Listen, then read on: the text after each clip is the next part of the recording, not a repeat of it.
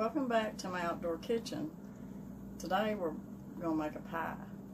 We're making a butterscotch pie with meringue. We're outside not because it's cooler, it's just that I ain't been out here in a while and I thought I'd bring y'all to the outdoor kitchen today. But this is an old-fashioned butterscotch meringue pie, and I've had some requests for it. So it's an easy pie to make, so we're going to get started on it. And I'll show you the ingredients. And you'll probably pretty much have all the ingredients that you need for this pie. Over here I've got a 9-inch deep dish baked pie shell back here ready for me to put my pudding in. In here I've got 2 cups of whole milk, and then I've got 2/3 cup of cream. Now you can use 2% milk if you want to, but you know, if you're going to be using the 2/3 cup of cream, it's kind of defeating the purpose, but you can do that, and that does help. But there's 2 cups of milk, whole milk, and 2/3 cup of cream. I've got a cup of packed brown sugar, and you can use the light or you can use the dark, whichever one. I've got 3 beaten egg yolks. I've got 1/4 cup of, you can use cornstarch, you can use flour, arrowroot, whichever you have and use. I've got 3 tablespoons of butter, 1/2 teaspoon of salt, and 2 teaspoons of vanilla. So I got my heat on about medium-high. And I'm going to pour my milk in here. I'm going to go ahead and put my 3 egg yolks. Now a lot of recipes want you to put them in later, but anymore when I'm making my cream pies, I go ahead and put my egg yolks in. I'm going to put my brown sugar. I'm going to put my cornstarch or flour, whatever you're using. 1/2 teaspoon of salt. And y'all can probably hear the birds in the background. Now I'm not going to put my butter or my vanilla in until I get this cooked and good and thick. Now, I think a lot of people had trouble. They say that their custard pie filling, it's always too runny. And, you know, I've been making pies for a long time, and I always cook my pie fillings, and I never take them off the stove until they're good and thick in my pot. A lot of recipes will tell you to cook it, you know, bring it up to a boil and cook it for a minute and pour it in your pie shell. And then people say, oh, I got a runny pie. I never take mine off the stove until it's good and thick. So I never have that problem. So you can see how my butterscotch pie is going to be light in color. But if you use a dark brown sugar, and you can even darken your light brown sugar with a little bit more molasses, you'll have a darker butterscotch pie. So like I said, I've got it on medium-high. I'm going to let it come to a boil, and I'm just going to keep stirring it on medium-high. And when it starts to thicken up a little bit, I may turn it down to a medium-low until it gets pretty thick enough the consistency that I like. So it shouldn't take very long. When we come back, we'll pour it in our pie shell, and then we're going to make our meringue for it. It's getting thick. You don't see how thick it's getting. And it took, what, about 5 minutes maybe to get that thick. So now what we're going to do is I'm going to turn my burner down just a little. And it's really thickening up good.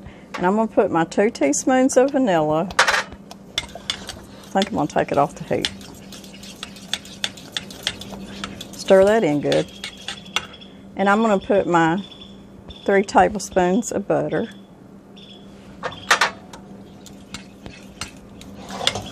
Bring it back over here. Let it melt that butter.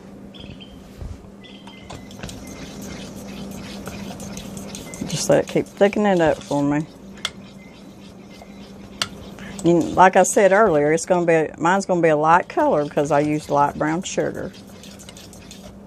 Now you could even use half and half. You could use half light brown sugar and you could use half of dark brown sugar, and that'll give it a real pretty color, a little in between where it's not too dark. So I'm still going to let it cook and thicken up just a little bit more. That way I know it'll sit up good. Now, as it sits though, and as it cools off, it will thicken, you know, it'll sit up good. But a lot of times, you'll think you got it where it needs to be, and it won't sit up very good.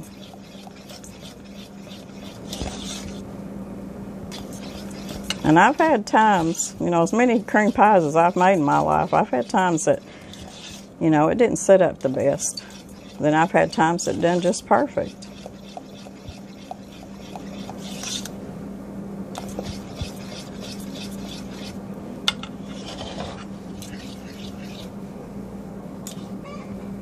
Now you can see that consistency.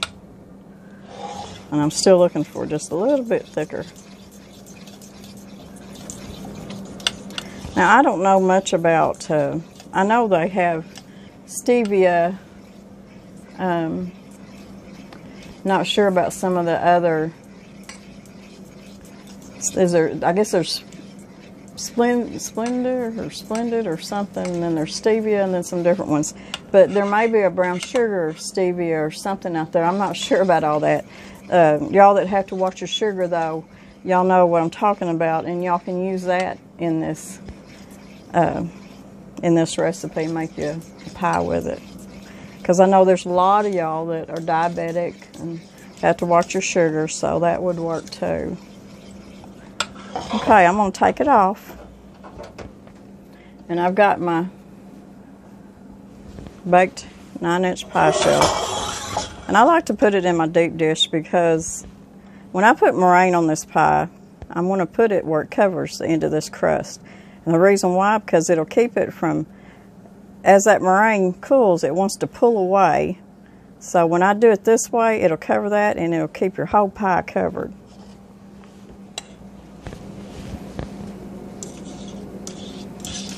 Well, it's a pretty pie crust. Yeah, and I'll put a link to my video pie crust down in the description box. So now we're going to put all this stuff up, and when we come back, we're going to get our meringue together and get it on the pie, and then we'll get the pie in the oven. And I get to lick the bowl. And yeah, you get to. I forgot I had my spatula out here. People have been getting on to me for not scraping my pot. And the reason I don't do that is because Mr. Brown, I always let him have what's left. Yeah, y'all taking away from Mr. Brown. So I'm leaving it for you. Don't take away from Mr. Brown. We're back in the kitchen, and we're going to make some meringue for our butterscotch pie. I come back inside because it's cooler in here. My pie's not going to set up outside, but I didn't want to make my meringue outside either because it's too humid. So we're back in the kitchen. Let's make up some meringue for our pie. Okay, let's get started on meringue for our pie. I've got 4 large egg whites. And this is a really easy process. Now what I'm going to do before I start to put anything in here is I'm going to bring this to a froth. And what I mean by that, I'll show you by what I mean when I say bring it up, you know, to a frothy stage. Okay, this is what I mean by your frothy stage here. And this is when I add my 1/8 of a teaspoon of cream of tartar. And I'm going to turn this back on, and we're going to whip it till it gets to a soft peak. Okay, here I've got it at a soft peak. And what that means, you can just see how it's just kind of picking that, made one little poof there. And that's about the soft peak stage. So what I'm going to do is I'm going to add me about a half a teaspoon of vanilla. And then I'm going to start adding my sugar to it.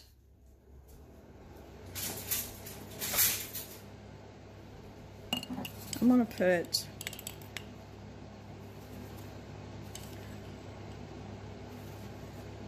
about 2 teaspoons at this point. I'm going to turn it back on and I'm going to let it mix a little bit more. Okay, it's getting to where I want it. I'm going to put 2 more teaspoons of sugar. Now, if you like your meringue really, really sweet, you can put more than that, but 4 teaspoons is all I ever put in my meringue because I don't like it just overly sweet. So I'm going to mix this just a little bit more. You don't want to overmix your meringue. Okay, I'm at the point that I want to be. I've got a pretty good peak going on there. Some people call it your soft peak and then your harder peak there. But you can overdo your meringue. So this is about the consistency that I like. So let's get it on our pie. So I hope y'all, I don't know if the camera's getting, you know, a good shot of this, but it's still warm. I like to put my meringue on while it's still warm and get it in the oven. But I love the color of this because this is a butterscotch color. I really don't, you know, it don't have to be any darker than that, but this is a real nice butterscotch color. So now we're going to put our meringue on.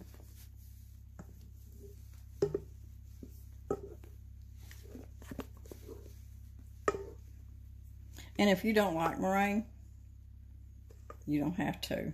At this point, you can just put you some plastic wrap on your top of your pie and put it in the refrigerator and let it get cold, and then take it out and put you some whipped cream or some Cool Whip, whatever you prefer on it, and it will be delicious. This will be one of Mr. Brown's favorite pies. He's not had one probably in a while, but he absolutely loves anything like butterscotch or caramel or anything like that. So now we're just gonna dippity-doo-dah here. And it don't have to be perfect, but the one thing that I do like to make sure is that I get it sealed on the edge.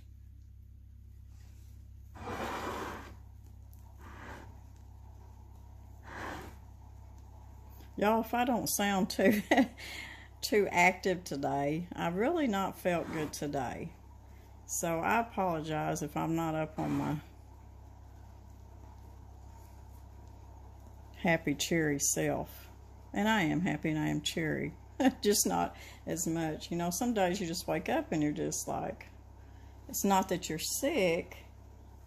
You just don't have the energy. And you just kind of feel pooey. But needless to say, I'm not so sick I can't make y'all a pie or feel too bad to make a pie. So I've got it sealed all the way around. So now what I'm doing is I'm just taking the edge of my spatula here, and you can do it any way you want to, but this is just the way I like it, because I like to have all them little things you see sticking up, the little meringue spikes. I like for them to get really, really crispy and brown. That's why I like doing it this way. So all I gotta do now is I left my oven on out in the outdoor kitchen, and I'm gonna put it out there on 400, and I'm gonna let this get real good and brown, because I like my meringue brown, really brown. So we'll be back in just a little bit. I'm gonna take this time, and I want to thank everybody that has been so kind to me and Mr. Brown.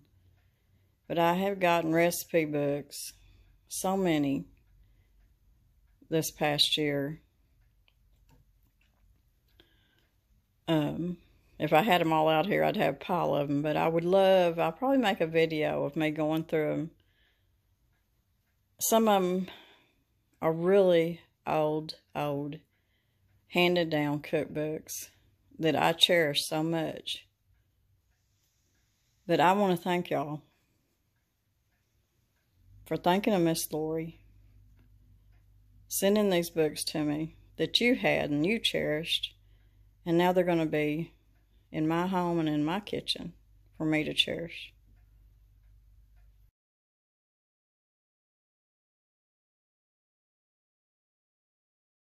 Just got it out of the oven.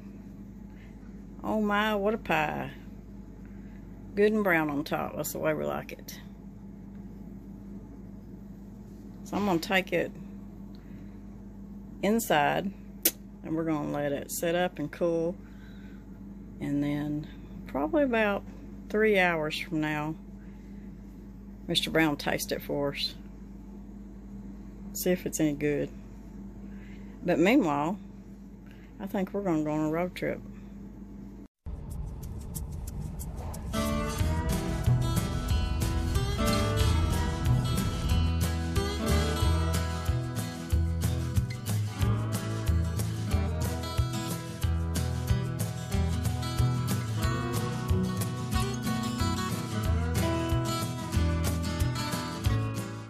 Okay, so we went to Mammoth Springs and we ate some pretty good walleye. So we went and ate some fish, and before we went and ate, we stopped at a flea market and we did pick up a few things. So I'm going to show you what we got, and then we're going to taste that good pie. Even though we're too full from eating all that fish, we're still going to eat some pie because there's always room for pie. Okay, I'm going to show you a few things that we just picked up. Just a few things that we saw. The main reason we even went was try to find me a secretary desk. And I really would rather have an antique one than to buy, you know, anything new or halfway new, because it just wouldn't look right in a cabin. But anyways, I found these lids, and I'm not sure about the date on these. And they were sealed, and I opened them up. They were $3.75, and I looked them over, and the lids are still good. The seals are not dry rotted or nothing for them being pretty old. I mean, I don't know for sure. I know they're over 10 years old. Like I said, the box was still sealed and everything, but they are still in good shape. So I know a lot of people are having a hard time finding jars and lids. I've got a lot of jars. I'm good on jars, but lids, I'm trying to get as many as I can find, and they're hard to find. And I've had a few of my subscribers that have sent me brand new lids, and I appreciate them so much. So I got 2 of those, $3.75, and then I found these, just the regular Care mason jar lids. And I opened this one up too. They were both sealed. These are $3.25. And I checked the seal, and they all look good. None of them are dry or nothing. Still in good shape. Now, they didn't have just a whole lot of them, but I'm sure what happened is somebody probably went to an auction or maybe a estate sale or something, and somebody had all these lids. Now, I found this bag, and you can see it's got some older lids in here, but the whole bag was $4. This regular lids here with the rings was not open, but I did open it because I looked at them. But it's a whole box. There's none missing. Not sure how old these are. This one goes back. It talks about the 30th edition of the Blue Ball book, Blue book, sorry. And I think it was like $3.50 back then. But I can't get really any date on it that I see. But anyways, I opened them up. And they all look good. So I got a really good buy on this one. $4 for the whole bag. Now, they've got these syringes in here and needles. And what these are for is for injecting stuff, you know, stuff into your turkeys. But that's not, I didn't even want them, but I will use them. This one right here, this one was kind of interesting. These are polyvac mason jar home canning lids, wide mouth. And these are just a little bit different, but these were made in New Zealand. All these others, of course, made in United States, but these come from New Zealand. So I thought that was kind of cool. But when I opened it up, there's not 12 in here, but that's okay. But you can see these are a little bit, the seals feel kind of dry on them, so I don't know that I would use these. Now, the seals are a different color than what we make here in the United States. And if anybody can tell me that's from New Zealand and have had these, maybe you can, you know, tell me a few things about them. The seals still feel good, but they do feel a little bit drier than the others. I think if worse come to worse, I'd use them.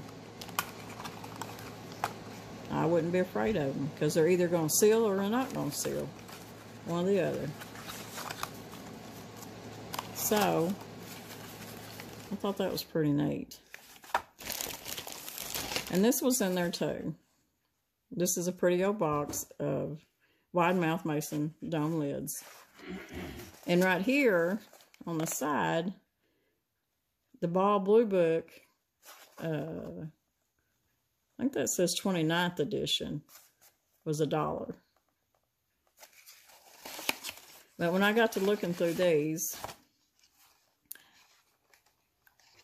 you can see how these are a different color. So, but they're care. So I don't know if I should use them or if they're okay. Maybe it's just was the color of the seal, because the seal feels good. It's not dry rotted or nothing, and they've not been used. These right here are fine. I looked them over, so they're all good. So I will be using these. So that whole bag was $4. So I come out of there with some extra jar lids. They may be old, but they're still good.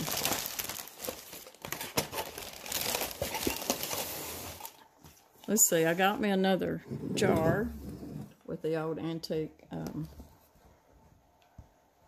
zinc lid on it. And what I'm going to do with this one is I'm going to put all my buttons in it.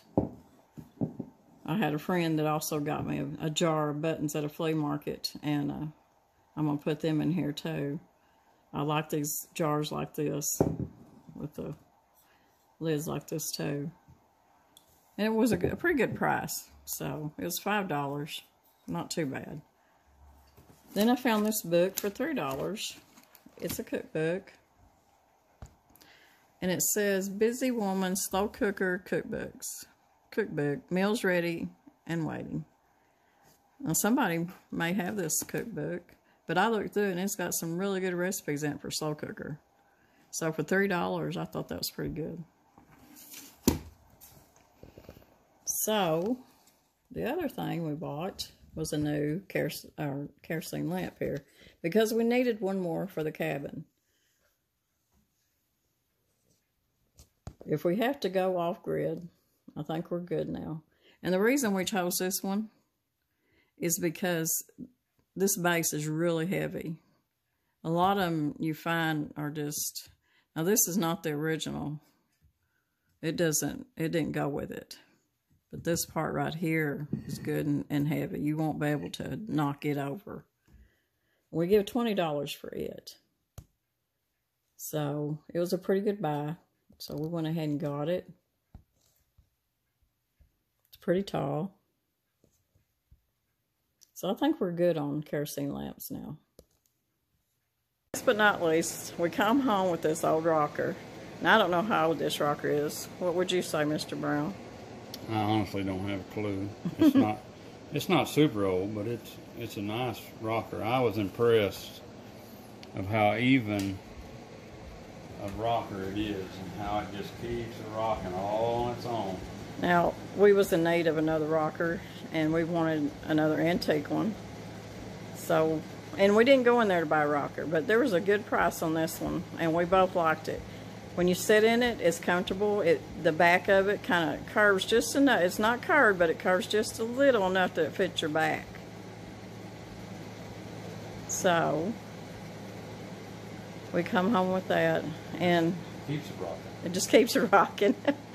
Mr. Brown sit down in it, you'll see how it creaks. You remember how the old rocking chairs would creak? Now that would put a baby to sleep. Yep. Pat its little bottom. Now, it may creak too much. We may have to do something about that, but... I think you used it a bit. But it creaks. Yeah, it does. So, that was our flea market find. Now we're gonna taste some pie.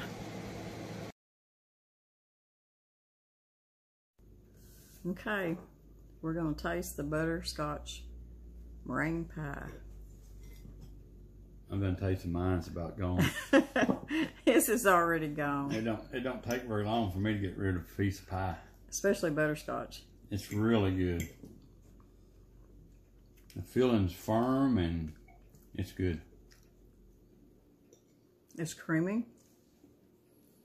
It tastes like butterscotch. It's really good. It's really good. The calf slobbers are good. Yuck. Now, I told them if they didn't like meringue, they would all put whipped cream or something on it, and it'd be good too. Y'all have to try this recipe. It's really good. Butterscotch pie's been around for many years, and it's always been a favorite in a lot of households. So y'all try it. So it's good to see everybody, talk to everybody. I didn't get to see you, but I got to talk to you. You got to see us, though. Mr. Brown is cleaning his plate. Here, you can have mine, too. Anyways, I guess we'll see y'all in a couple days. Hope y'all liked this video. If you did, give it a thumbs up. If you haven't subscribed, please subscribe. And y'all have a good rest of the weekend. Be safe. And God bless everybody. Behave. Goodbye.